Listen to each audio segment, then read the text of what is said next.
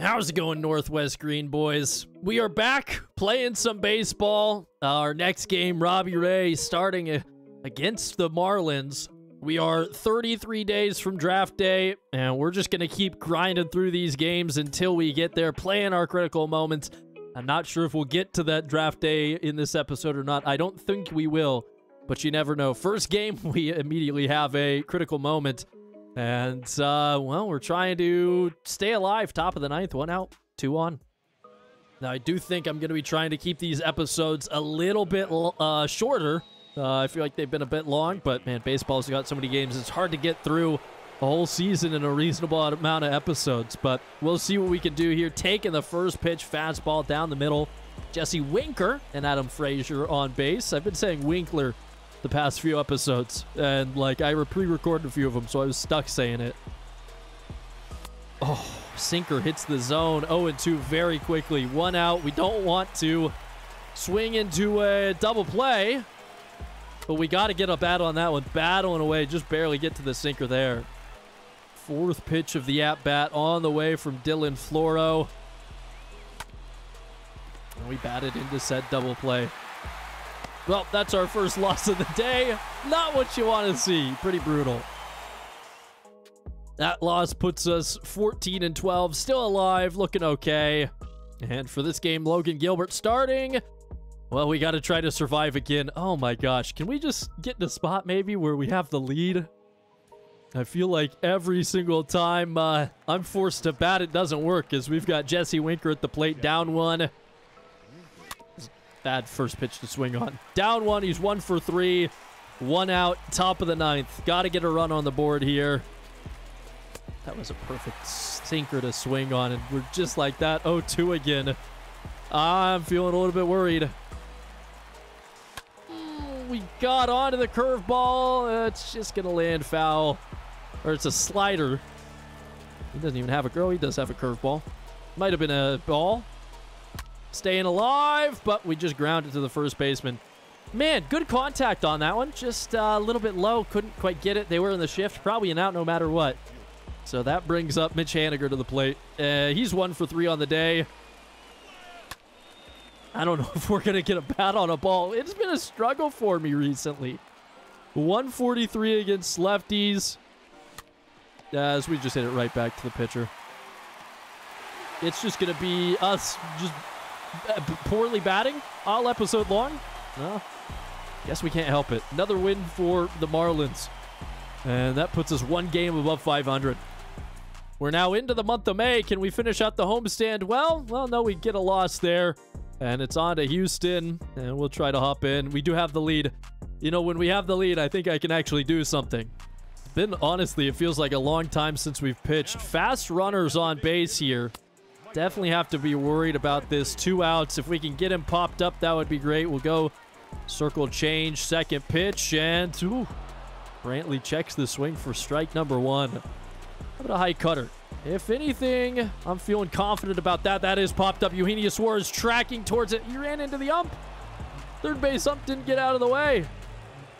Does give us a 1-2, but man, that kind of hurts. How about a high fastball? He swings on. It's belted deep.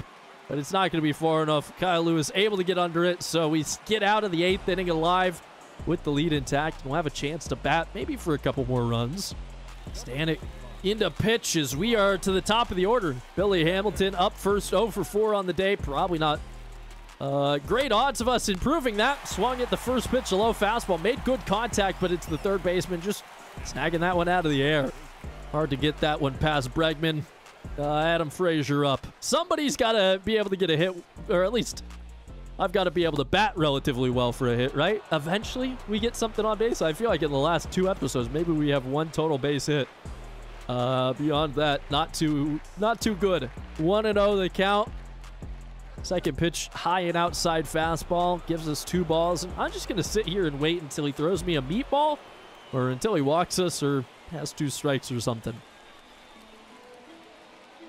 That looked like a meatball. I had to swing at it. That's going to be a fly out. Not enough power for Adam Frazier, but he got it over the wall. Well, okay, we got a home run. I wish that we could have done that against the Marlins, but we'll take it. My, oh my. 4th home run of the year for Adam Frazier, and we increased the lead by 1 run. I can't be upset with that. Didn't even really seem like a good pitch to swing on. 35-degree launch angle, 88-mile-an-hour exit velocity.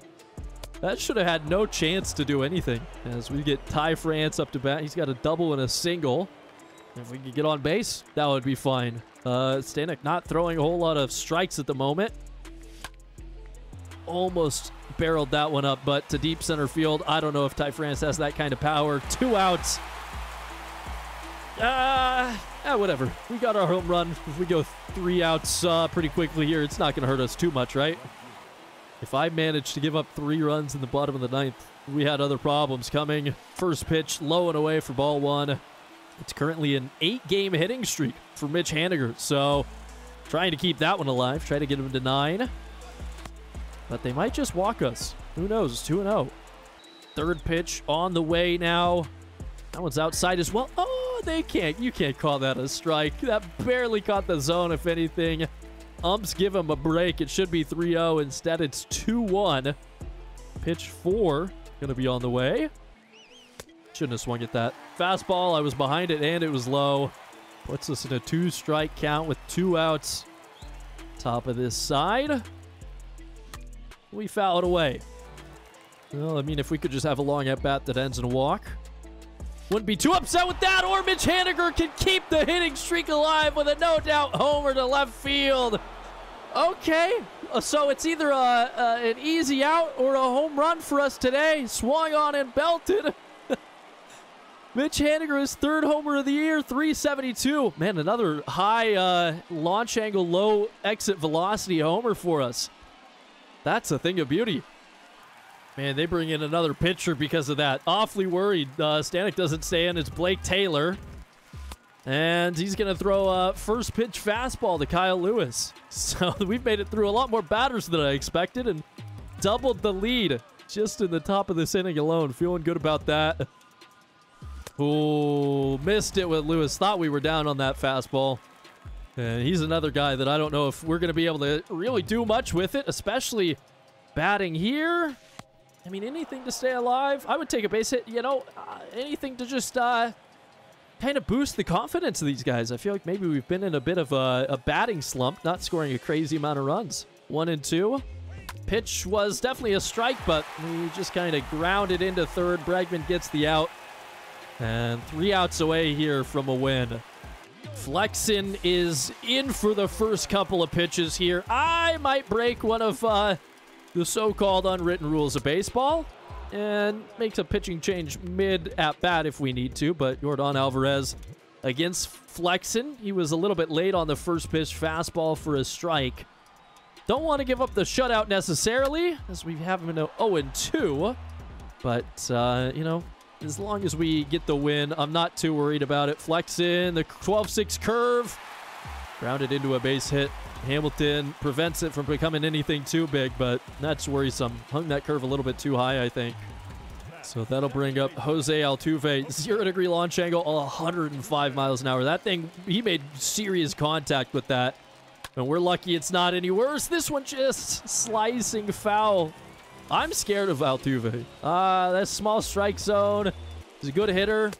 It's a strike on anybody else, but a little bit too high there for ball 1. It's the reason he's batting 4th in this lineup as we get him swinging and fouling off the 4-seamer up high. Can we get him with the outside cutter? First out would be really big. We can pitch around him a little bit, but I don't want to walk him. And we're going to go to the dangerous pitch. The 12-6 curve. Got it into a double play spot. We just missed it.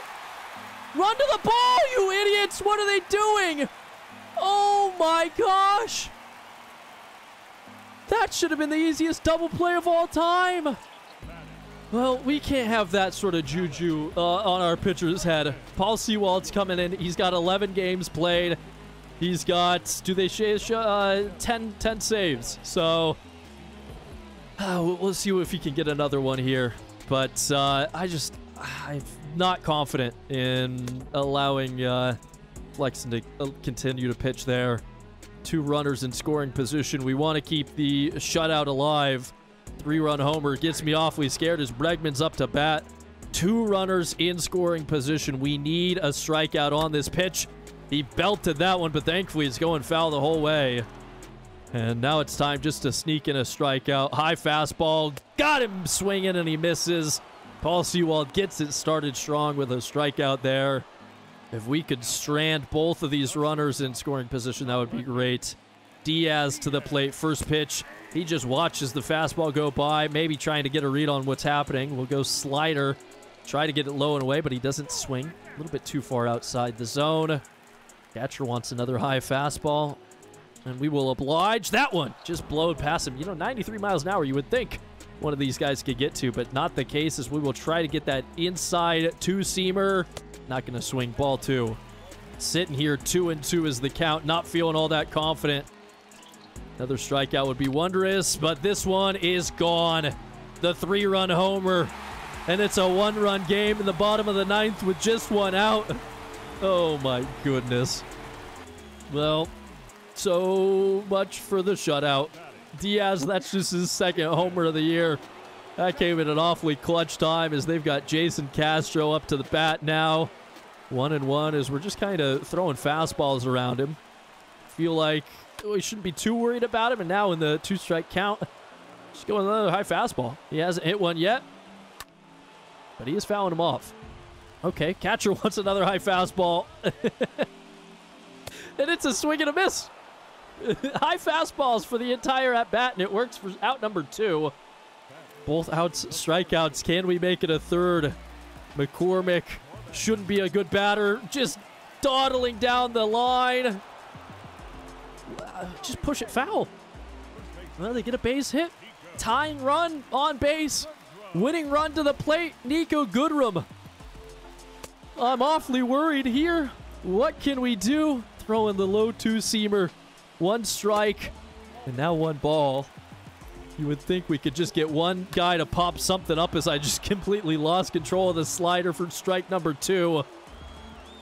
And we're going to go back to it and try to get it the right way. And that's a strikeout looking to end the game. Oh my gosh.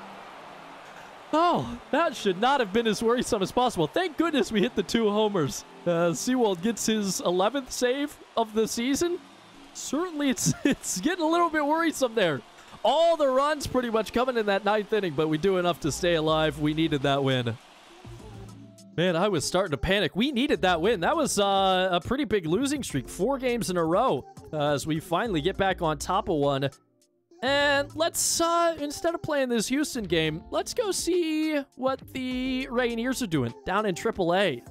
They've started pretty strong, 14-10, playing against a 13-11 Salt Lake here, so let's just hop in and see what's going on in the minors.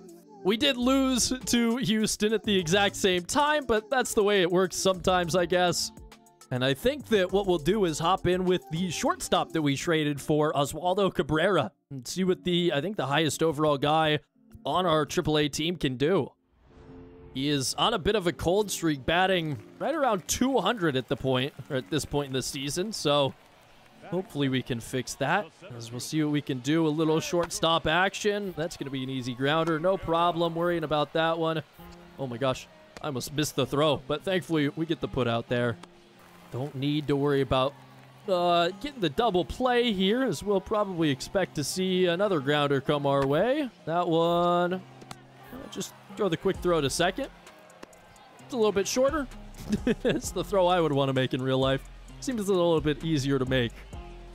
Oswaldo doing a good job on defense. What can he do here on offense? 203 on the season.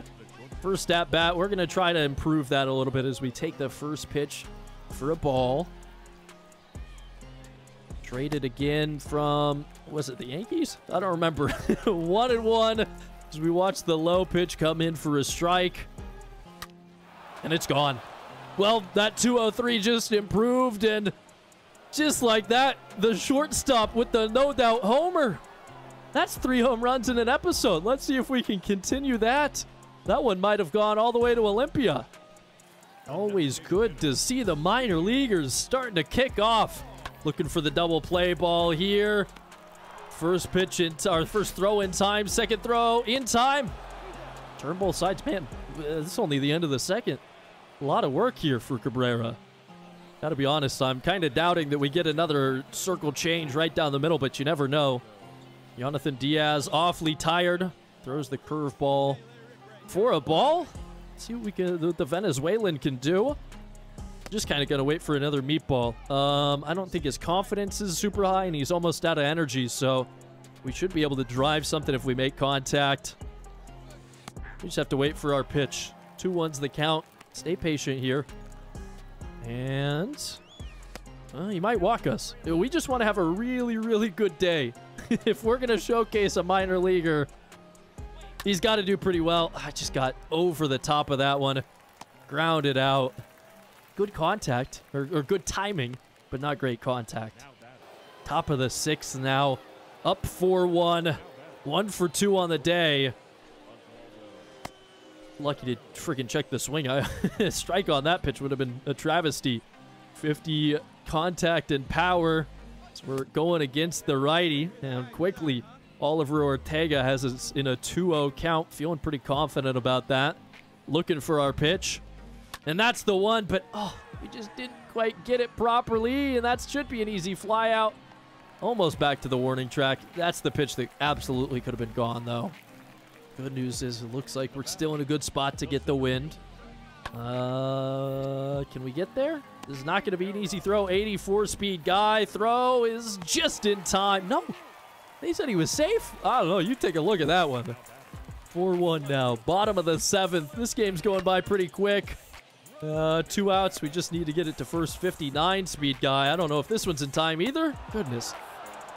Taking our sweet time to make that throw. We get it done, though. We should have at least one more at bat here. Would love to get an RBI as Ortega's still in. 2 outs, runner on second. Swinging at the first pitch. Man, that fastball came a little bit quicker than I was expecting, but I had to swing at that. .077 this season with runners in scoring position. Not what you want to see. And quickly, we're dotted up 0-2. Couple of fastballs. You would like to get something good here to swing at, but just going to have to battle it away, and that one just sent straight to the first baseman. Easy out there. We do end up getting the win. Good to see what's happening down here in the minor leagues. If AAA could do really well, we have some prospects that I'm excited about on this team. We need them to get winning experience. We will jump back and forth between our majors and minors. Definitely see a couple of games for the Travelers here and there. Especially, you know, if somebody has a really good month, we'll jump in and player walk with them. Again, unfortunately, a loss there, so we're back to 500 on the season. And we're here in the last game of the series against Houston. Down 0-4. I don't know if we're in here to necessarily win the game. Pretty sure the critical situation is because Mitch Haniger's on a 10-game hitting streak, so we're trying to keep that one alive. Quickly 0-1. Good fastball, bottom of the zone. Runner on first, no outs. Take second pitch for a ball. Just 8,600 fans in attendance today. As Jake Odorizzi. I don't know how to say that. Well, Mitch Haniger crushing once again. Another shot to the left field. As he has sent that one for a 2-run home run. That's going to keep the hitting streak alive, but also it might give us a chance to win this game. I just got to let you guys see this because this one was absolutely just launched out of the ballpark. Like, gone. Over the train track and bouncing out of the stadium. That's a freaking shot. Man. The unfortunate thing here is that we are player locked as Mitch, so there's maybe a low chance for us to finish this one with a win since we're not batting. Obviously, they weren't able to do anything with the rest of the top of the 8th. And, yep, unfortunately, it is a loss. At least we got a couple of runs, and we keep Mitch Haniger's hitting streak alive, but it's a 4-0 loss. Couldn't get anything going in the 9th inning. I feel like it's kind of telling that almost every single game is a critical situation, as we've got another one here where we at least are in the lead. So we'll see what we can do with J.P. Crawford's 11-game hitting streak. Crawford, the kind of guy I'm not too confident about being able to do stuff. We are up 4-3 here, bottom of the 7th with 1 out. Good cutter, just found the inside of the zone. 133 average with risk for Crawford on the season. not the quickest runners on base as we take ball one. Does not look like there's a lot of attendance at this game for the Mariners on the weeknight. Chopping away the slider. That thing's a mile outside. We missed it by a mile. So quickly 1-2. Just trying to stay alive. We foul it off. Battling against the pitcher. We might get a second at bat to try and keep this hitting streak alive. But I'm not feeling all that confident. We'll see. Can we get to the pitch? That was such an obvious ball, but at least we tipped it. I mean, he's going to just keep throwing these further and further outside the zone, you would think. The sweeping curve gets me. Was swinging for a fastball up and inside, and instead we are swinging it away and heading for the bench because that one was a little bit disappointing. Unable to hold the lead there. We lose at 4-5. Man, we started this season so strong, but we've just kind of been falling off. Can we do anything against Tampa Bay is the question. We'll get another chance to keep a hitting streak alive as Mitch Haniger has a 12-game streak going. Once again, we are coming in with the lead late in the game. Can we do anything? 0 for 3 on the day. Oh, I don't think that's going to be enough, but we swung on it. It's back to the warning track and caught almost up against the wall. That was such a good pitch to swing on. I know it's the first pitch. We made good contact. If we pull that to the left field, I think it's gone. Just a little bit too little power on it. A little bit too late on hitting it. And it's going to be another win for Tampa Bay as they come back with a 3-run ninth.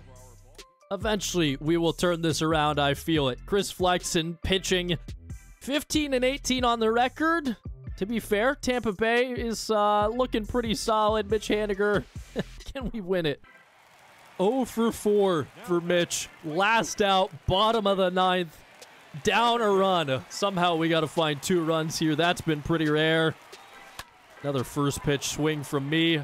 Slider low, a little bit late, a little bit low on it. Quickly at 1 strike count here. Anything to get on base is fine. Second pitch coming. Take it for ball number 1. Andrew Kittredge, 6 pitches in.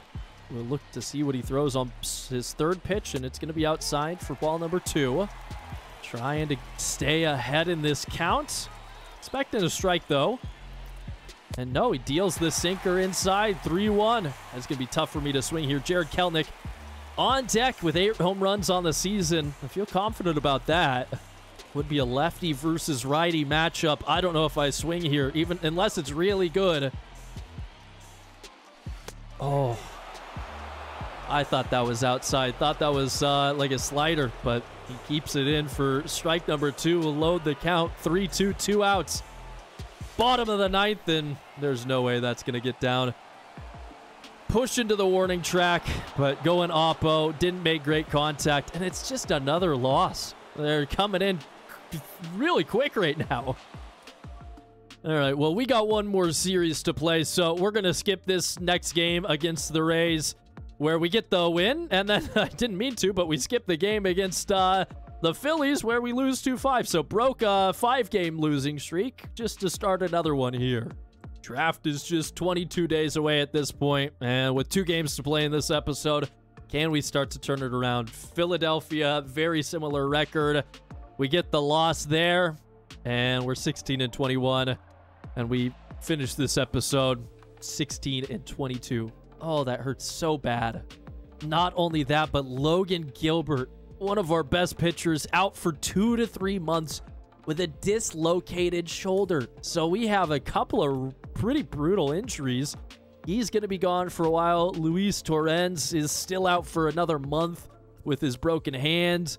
Another catcher in the minors, Joseph Odom, is out with a fractured shin. So when the injuries come to this team, they're pretty bad injuries. We have been able to scout a few guys, but I haven't really seen anything that really impresses me. We have a couple of guys. Felipe Mosquera, the second baseman, looks like he could be okay. Currently scouting Gustavo Cardona, who could be an okay reliever. And Robbie Zinn, the blue chip. Yeah, you don't hate to see it. 65 overall with an 80 potential, but we're just trying to look for something. Really hoping that Robert Reese could turn into something big for us.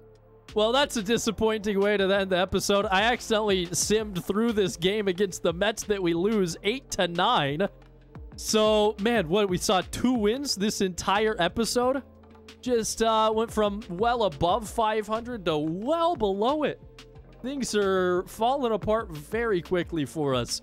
Man, maybe it's just a tough stretch of this season, but you can't be having this.